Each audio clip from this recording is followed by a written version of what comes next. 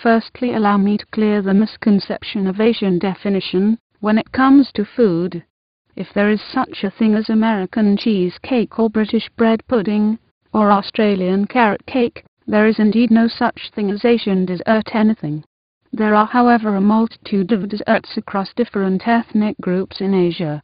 So you can imagine how rich the Asian food culture is if you collectively identify them as Chinese, Malay, Japanese, Indian, Korean, Thai, Vietnamese, Burmese, Indonesian, Arabic, Philippines, etc. Each culture carries with it a totally different tradition and heritage, and this is reflected in their desserts as well. One particular Asian dessert that is little known amongst Westerners are the traditional Malay kuehs. These are delightful, chewy and rich desserts that are made from natural ingredients like tapioca flour, sweet potato flour, bananas, palm sugar, coconut milk, glutinous rice, etc.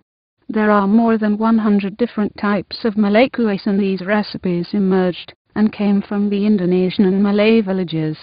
I grew up with these kuehs, and used to watch my grandmother lovingly prepared her goodies over the stove and delighted in feeding us those delectables.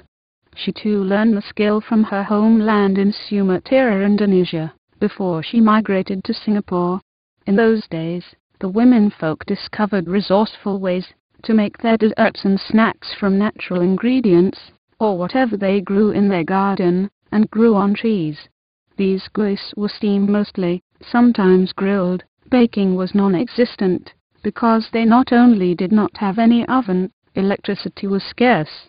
Besides sweets, there are also savory version which is often eaten or served during tea time. Today kuehs are such popular desserts in Southeast Asia, mainly in Singapore, Indonesia, Malaysia, and Thailand. Yet very few people know the secrets of making kuehs, as many recipe books are written in English. Some recipes are available on the internet. I know of many Western friends, or those living in the West, who would regularly request for translated version from me. In this part of the world, it is quite easy to find these desserts from the wet market to hotels and restaurants. Many of the recipes have been simplified, and substitutes are introduced. For egg, full cream milk is used instead of coconut milk. Many locals make their living from selling these kuehs, as there are more people willing to eat than to learn the art of making these traditional and delicious desserts. The Malays knew the secrets to make these kuehs differently from other desserts through the use of banana and pandan leaves for fragrance and color, through use of combined flour to give contrasting tastes, and use of palm sugar melted like cheese to heighten the eating sensation. If you love baking and cooking, you will enjoy learning the art of making this Asian dessert, which belongs to the Malay or Indonesian ethnic group. While Asians are familiar with Western desserts and enjoying a wonderful choice of desserts, the Westerners are yet to discover a whole new world of desserts which can be quickly learned and easily made.